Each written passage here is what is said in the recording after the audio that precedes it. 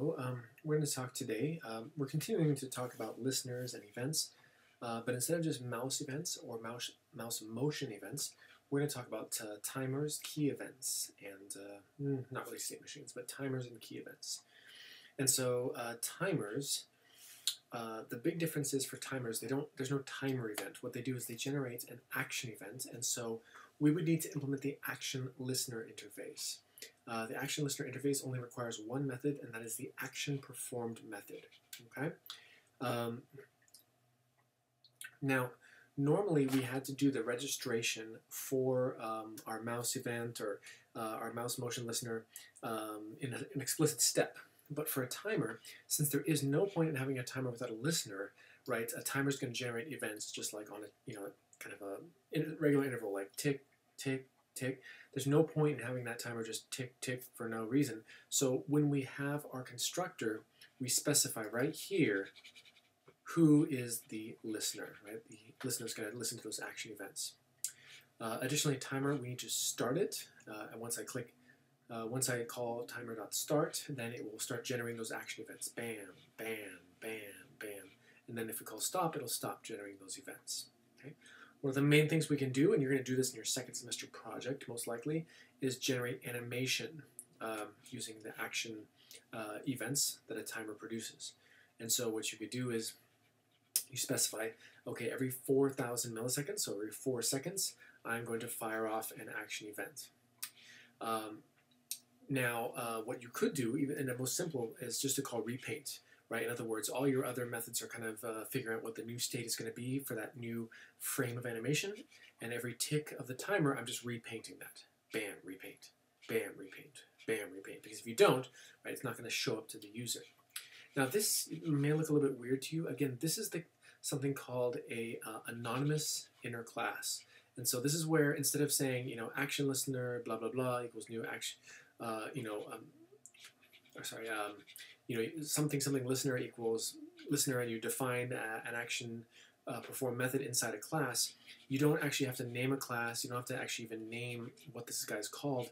You just say, here's a new action listener, and this is what it does. I don't give it a name. That's what's called anonymous. And you often see these because it lets you do things a little bit shorter of a manner. Okay, so that's a timer, and we'll see an example of that. The second focus for today is keyboards and focus events. And so we need the idea of a focus because if you think about it, there's lots of different things potentially in our GUI. There's like this J frame and that J window and this J button over here. So where is my keyboard input as I'm typing going to go to? So oftentimes if you're not receiving the keyboard input, you need to check to make sure that your focus is in the right place. And the way to do that is to call request focus in window. Okay, we'll do an example of that as well. Let's see. A key thing is JPanel objects do not receive the focus automatically. So if you are typing keys and it's not getting those key events, check to make sure that you are calling request focus in window properly. You can even have it so that when the user clicks, the mouse pressed should request focus in window so that, okay, now I know that JPanel should receive that input. All right, so key events. Keyboards are keyboard clicks generate key events, so we need key listeners, and the key listener interface requires you to have these three methods: key pressed, key released, and key typed. Now, what is the difference?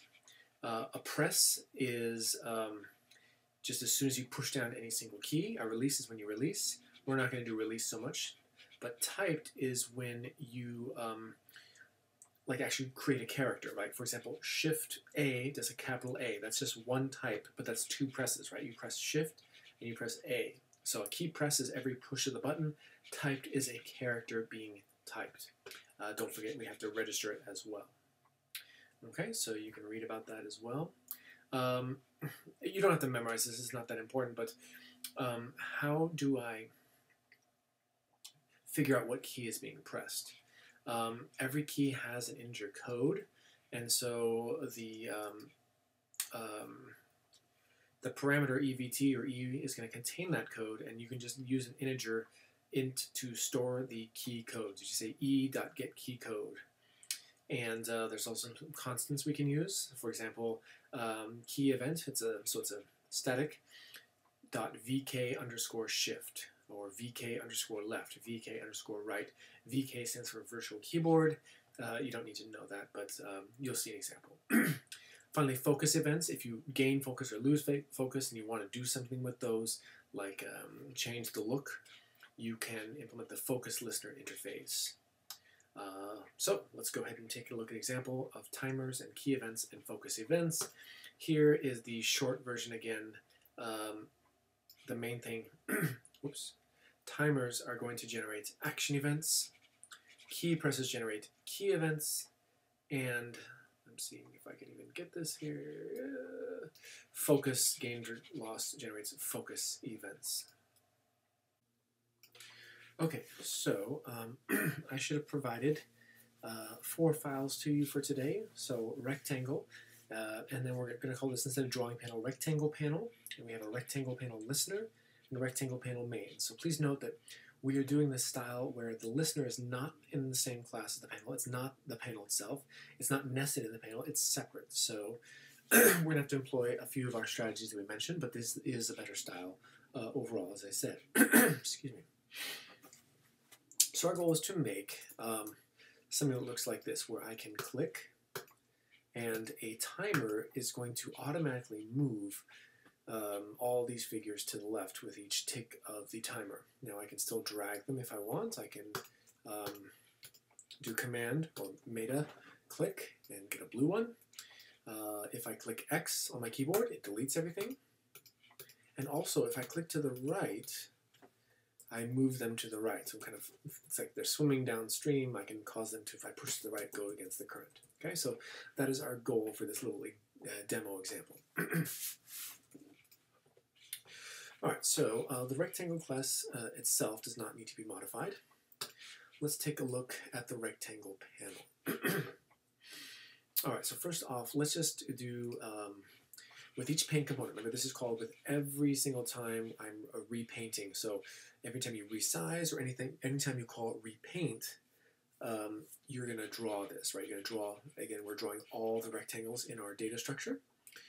Just for a hint, let's add a g.drawString, and we'll just give hints like press X to delete, press right arrow to move rectangles to the right, and then you say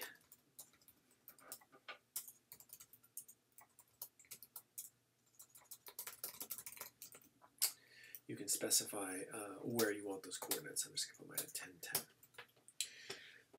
All right, so I think we're good with rectangle panel for now. What we can do though, let's go and take a look at the listener. That's more interesting. Okay, so what we need to do then for for rectangle panel listener, in addition to implementing mouse listener, mouse motion listener, please add the following. It's going to implement key listener and action listener. Okay, so remember action listener is for our timer. Now a listener, as is a separate class, again our strategy is we need a reference to the panel it's listening on. Then in our constructors we say that, okay, you have to pass in the panel so I can register it. So I save that reference, and then I add a mouse motion listener, I add a mouse listener. Let's go ahead and add the listeners for the other ones as well. So I'm just going to say rect panel dot add key listener. All right, this, and you can look. There is no add action listener. Right? Remember, a timer generates action events, but because a timer has to have some kind of listener, right? It makes no sense for a timer just to go tick, tick, tick, and generate events, and no one's listening. The timer, in the constructor of the timer, you specify who is going to listen. Okay, so we can just say something like this: timer, my timer equals new timer, and then you specify how often is this going to tick. So 1,000 milliseconds is 1 second, so we'll just do that. Every second it's going to fire off, bam, action event, bam, action event, bam, action event. And then I specify who is listening, and I'm saying this, right? So this is the registration right here, okay? It's a little bit different, so just remember that for timers. Okay, now if we come down, mouse clicked, so if it's meta is down, it's blue, otherwise it's red. We change our data structure. Remember, no drawing in here. We're just doing this, and then we're repainting it so that we actually see that. Mouse entered, mouse exited,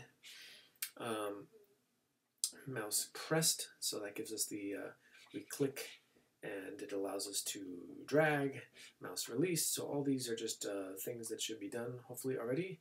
Mouse dragged, but now I want to get into the newer stuff. Alright, so action performed is called with every timer tick. What do we don't want to do with every timer tick? Well, we want to shift all the rectangles to the left. Okay, so how do I do that? Well, again, since I am not actually in the rectangle panel class, I need to return to this guy, and I need to say, all right, so here's all my rectangles. In this data structure here, I want them to shift to the left. So I need to open up some kind of public interface for this guy to be able to do that. So we can call it whatever we want, but I'm going to call mine public. Excuse me. Public void shift all left. Okay, so I'm going to go through my data structure and I'm just going to shift everything to the left. So I could just do for int I equals 0, I is less than number of rectangles, I plus plus, and what I want to do, I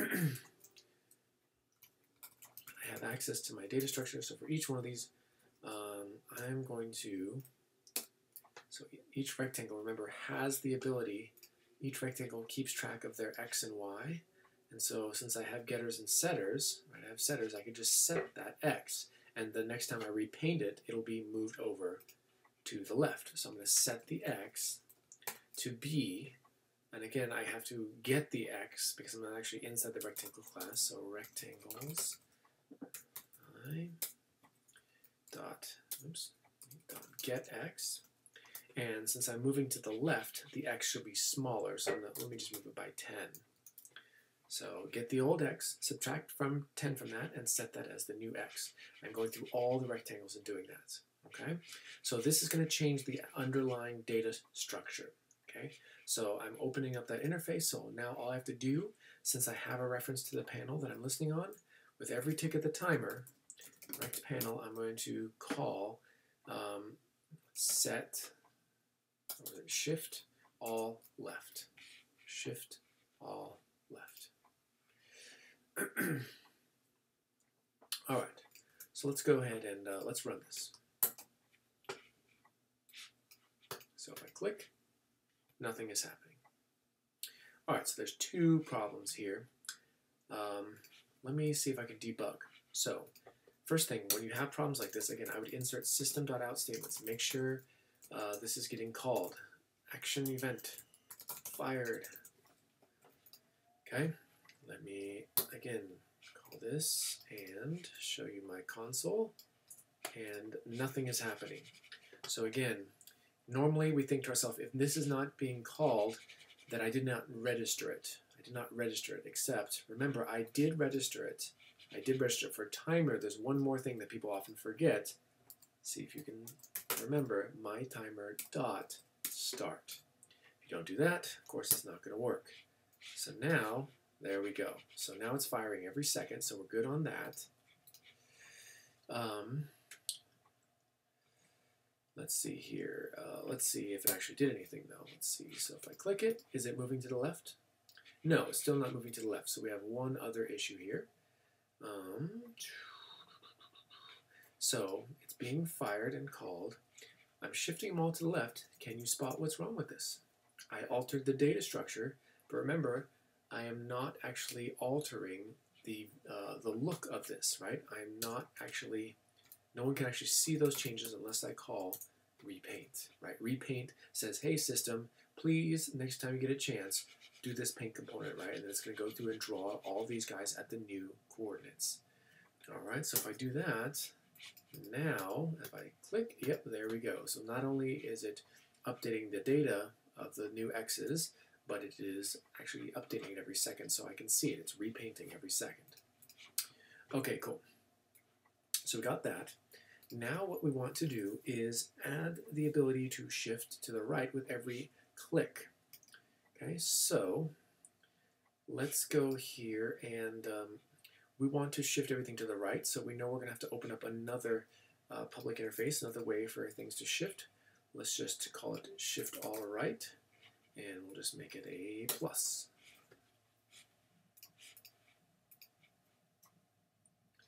Okay, so everything else is the same, just shifting it to the right. In our listener class now, again, released is when it's released. The difference of this guy is every press of the key versus every character typed. This could be more than one press, like Shift A, Alt, whatever. So there's a difference there. So we need to do two things. So if they type an X or a capital X, we want to remove everything. We want to delete all the rectangles. So, and if they press to the right, you want to shift everything to the right. So if you want, pause the video, see if you can implement that, where if they type an X, you delete everything, and if they push to the right, that would shift everything to the right. Okay, go ahead and pause the video, see if you can get that to work.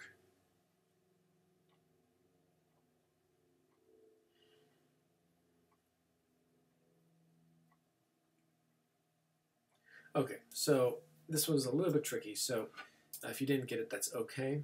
Key events contain an event called getKeyChar.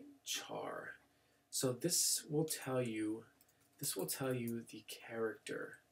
This will tell you the character typed, right? Because this is a typed character. Yeah, capitalized. That's what we want, right? So this one, we want to use getKeyCode, right? Because every button on the keyboard has its own specific code. So this tells you the code of the key typed, right? Each individual type here. So this will be a char, right? Because this could be like a capital A or capital B or lowercase a, and this will be an int. So it's a little bit confusing. So if you didn't get that, I understand, but please keep that in mind. So I've got the key. So this will be a char, so I could just say something like if key, and again, chars behave a lot like ints. We don't say dot equals, we use the equals sign. If it's a capital X, or if it's a lowercase x, we want to, well, actually I don't have a way to do that. How would I delete everything? Again, I need to open up a way for me to do that. So let me just call something that doesn't exist yet, delete all. Okay, so let's write the delete all method.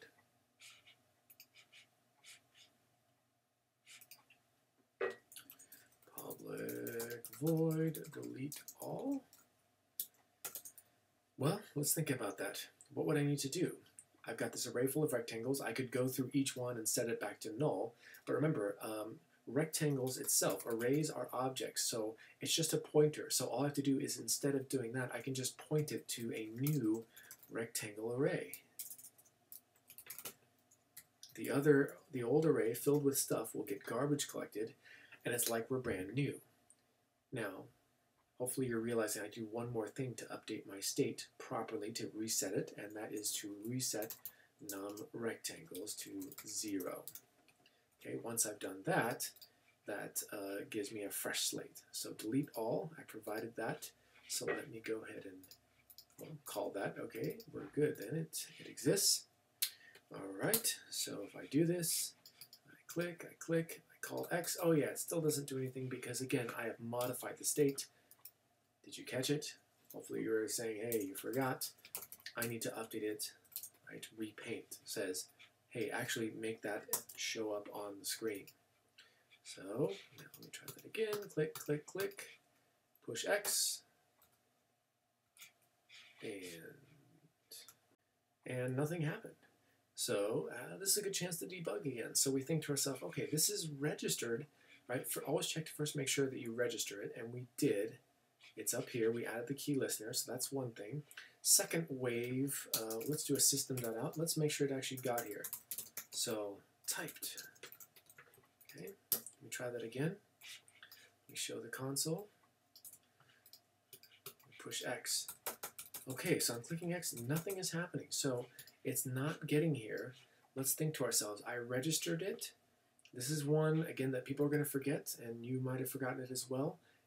The idea is when I type the key, who is getting the input? Is it the J frame, the J panel, the button panel?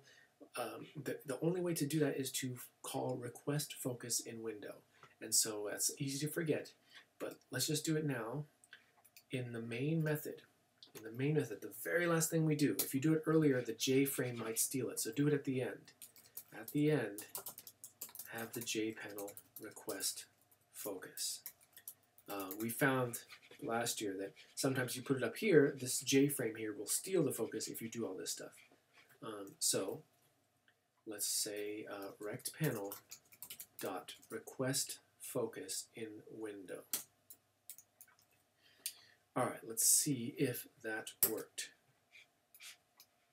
Oh, yep, I'm just pushing X, and we can see it was typed.